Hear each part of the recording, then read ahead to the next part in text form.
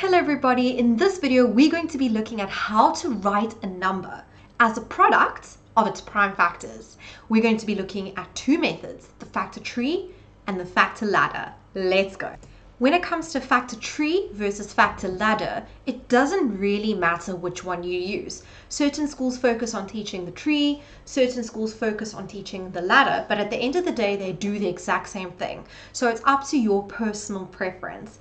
Let's look at the steps, which apply to both the factor tree and the factor ladder.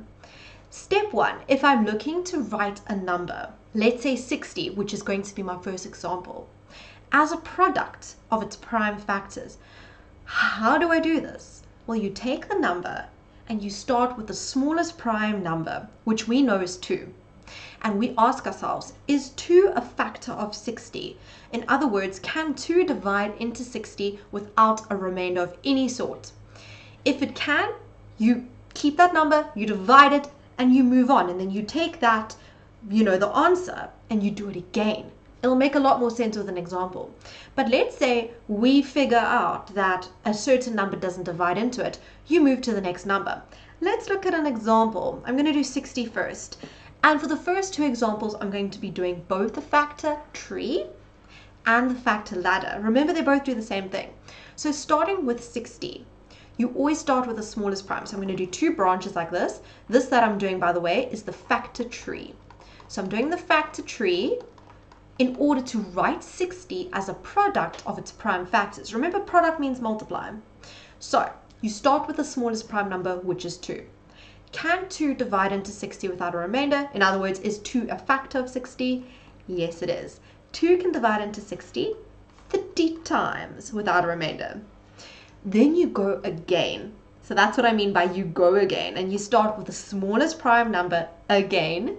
And you say, can 2, which is the smallest prime number, divide into 30? Yes, it can. How many times? 15 times.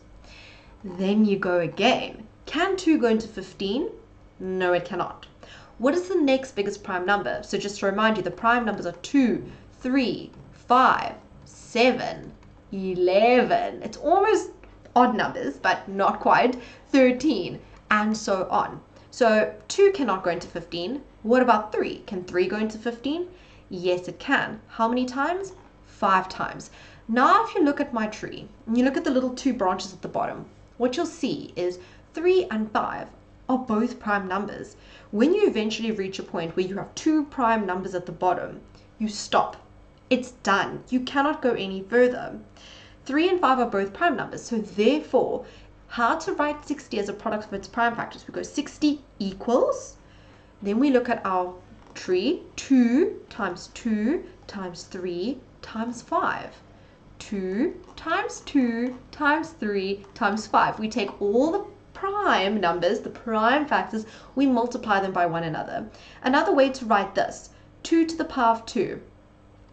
That is another way to write 2 times 2, because it's 2 multiplied by itself twice.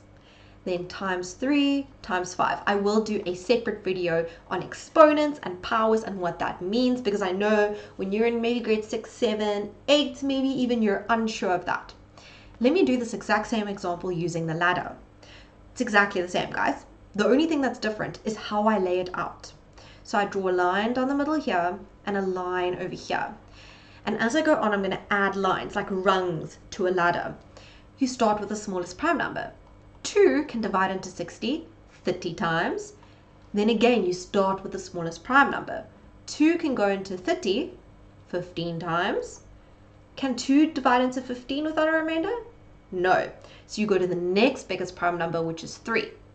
3 goes into 15 5 times.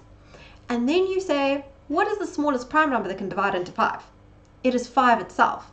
And we end up with 5 divided by 5 being 1. You'll see with the factor ladder that we go all the way to the number 1.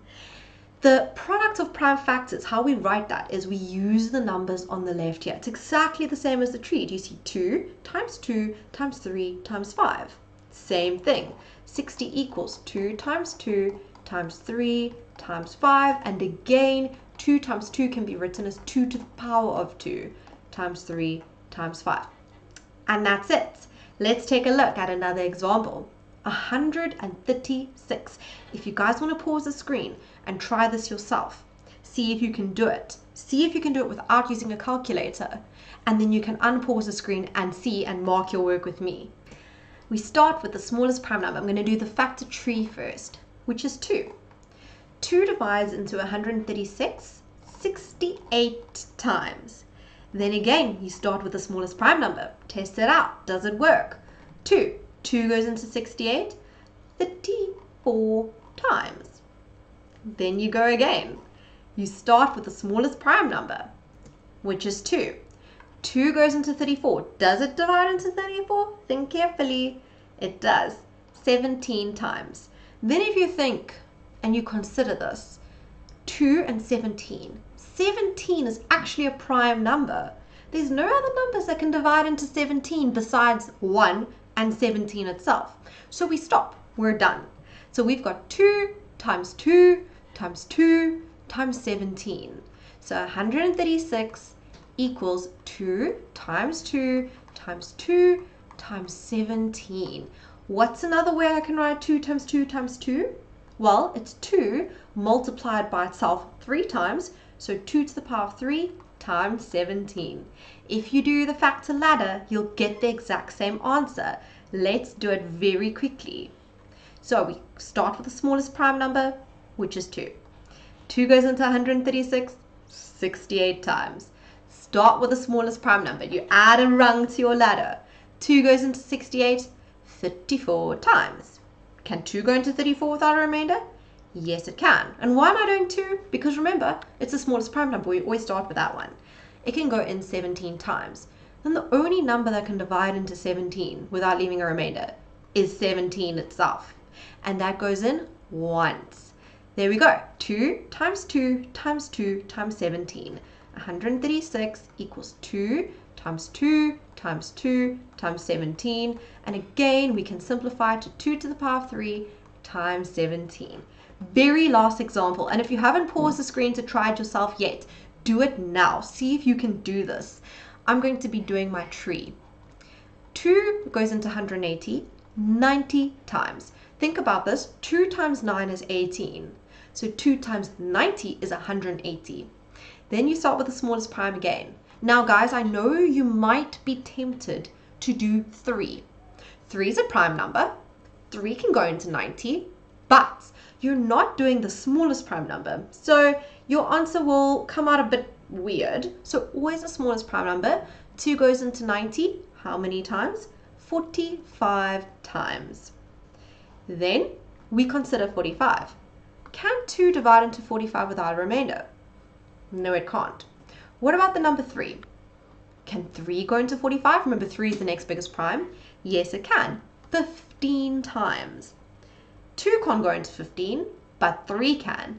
3 can go into 15 5 times. 3 and 5 are prime numbers, so we stop there. Our product of prime factors will be 2 times 2 times 3 times 3 times 5. 180 equals 2 times 2 times 3 times 3 times 5. Let's see if we can simplify that. 2 times 2 is 2 multiplied by itself 2 times. 3 times 3 is 3 multiplied by itself 2 times. Times 5. And there's our answer. Try it using a factor ladder. If you prefer that, you'll get to the same answer. And please subscribe, because in the next video, we're going to learn how to calculate the highest common factor, HCF, and lowest common multiple, LCM, but using products of our prime factors. So using this instead of listing it out like you may have done in grade 6 or 7. Awesome, guys. I'll see you in the next video.